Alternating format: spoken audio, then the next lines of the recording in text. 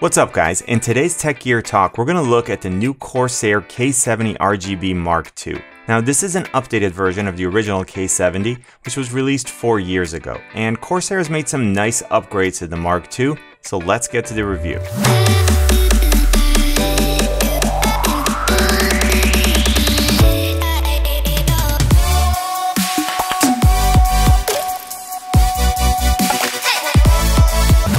Alright, so let's look at some key features of this keyboard and then let's go into them in a little more detail. The K70 MK.2 that I'll be reviewing uses Cherry MX Red key switches, and it offers 100% anti-ghosting with full key rollover to make sure that every single keystroke is registered quickly and accurately. It has practically unlimited backlight color combinations and 8 MB of onboard profile storage. It has dedicated volume and multimedia controls to offer on-the-fly adjustments, and it includes FPS and MOBA keycap sets. Finally, this board has a USB pass-through for any peripherals that you may want to attach, and it's fully programmable with Corsair's Utility Engine or Q. My goal with every product review is to give you a detailed overview of the product features as well as hands-on experience so that you can make an informed buying decision. And if you find it helpful, please let me know by giving it a like and then hitting the subscribe and notification button for more keyboard and tech reviews. I also want to give a shout out to Corsair for sending me this keyboard to review. Alright, so let's look at the K70 MK.2 in more detail. I want to start out by talking about the look and feel of the MK.2. The frame is made of aircraft grade anodized brushed aluminum, which I think gives this board a premium look and feel. My K68 RGB, for example, has a matte black finish, which I also like, so ultimately it comes down to personal preference. The K70 MK.2 is also offered in a special edition silver aluminum frame with white keys, which looks sick. Back to the brushed aluminum version, the spacebar is textured and gives the board a very unique look. The MK.2 uses the new large typeface that you'll see on the new Corsair boards. I like how much of the LED light passes through this white font, so you really get to see the colors not just around the keys, but through them.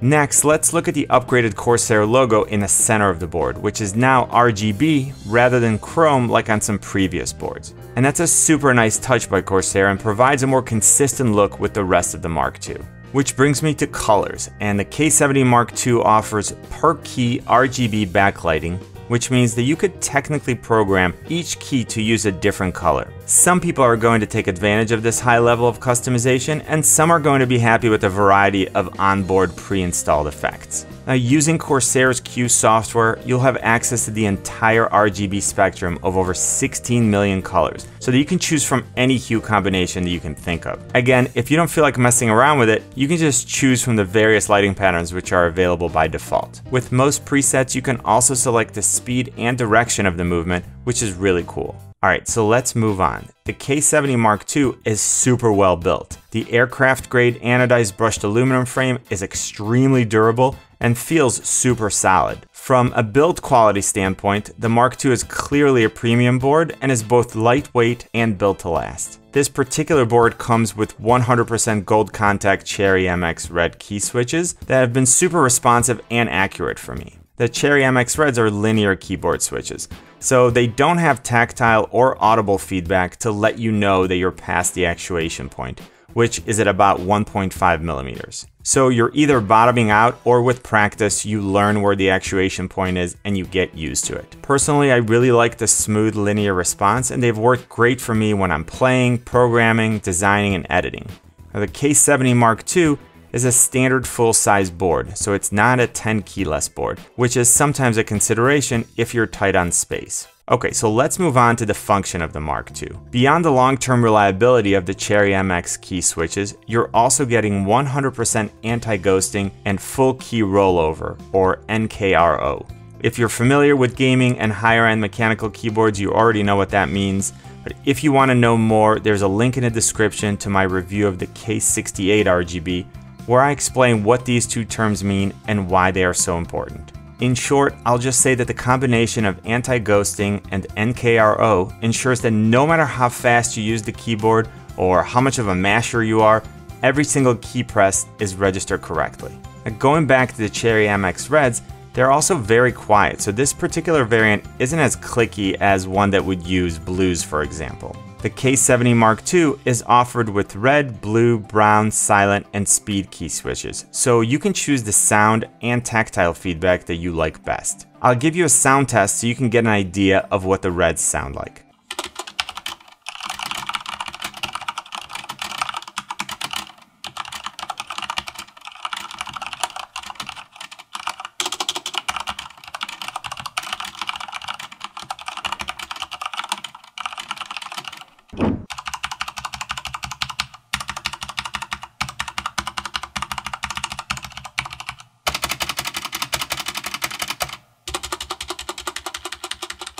On the right, above the number pad, you'll find the dedicated media buttons. You have a stop, previous, play, pause, and next buttons. Above the row of buttons, you'll see the mute button as well as the volume rocker, which replaces the traditional volume up and down keys. I really like the new volume rocker. It's super smooth and accurate, and I actually prefer it to volume up and down buttons. Now, going back to the multimedia keys, you can see that the design is more consistent with the rest of the keys on the board. Rather than the squishy, rubbery buttons used on some boards, Corsair opted for this new style, which really gives the board a more refined and premium look. I mentioned this before, but I love having the mute button on the board itself so that I can quickly turn off the sound if I get a call without having to fumble around to get to the speaker volume controls. There are 3 other keys on the top left of the board. The first allows you to switch profiles. This way you can set up different profiles and then switch them on the fly. The board does come with 8 MB of onboard profile storage so that you can use the stored profiles without the need for the Q software to be installed. And this lets you take the board with you, plug it in anywhere, and use your lighting settings. The next button is a dedicated key for controlling the brightness of the keyboard. You can use it to alternate between 3 brightness levels and an off state.